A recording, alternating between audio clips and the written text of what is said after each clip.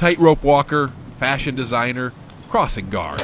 There are still jobs blind people can't do, but the list has been steadily shrinking, thanks to trailblazers like Jim Hughes of Farmingdale, New York. Coming through, coming through. Jim's story began more than 20 years ago during a meeting with his college counselor. And I said, listen, I'm interested in teaching. And she goes, oh, that's really nice. Which blind school do you want to teach at? Exactly. We said, no, I want to teach in a public school. Public high school? She goes, no. It wasn't bad advice.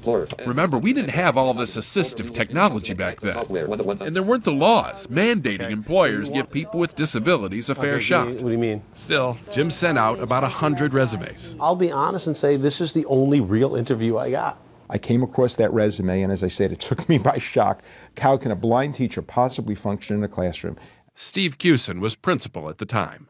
And boy, am I glad that I took a second look at that resume, because it's made all the difference in the world to generations of students. Has anyone seen images of soldiers coming home from Vietnam? By all accounts, this history teacher has become one of the best teachers at Farmingdale High School. It doesn't affect his teaching at all. And not in spite of his blindness. It almost helps him. But because of it. He became so good at verbalizing the information to the students. In fact, the kids say it's their other teachers who can't always see.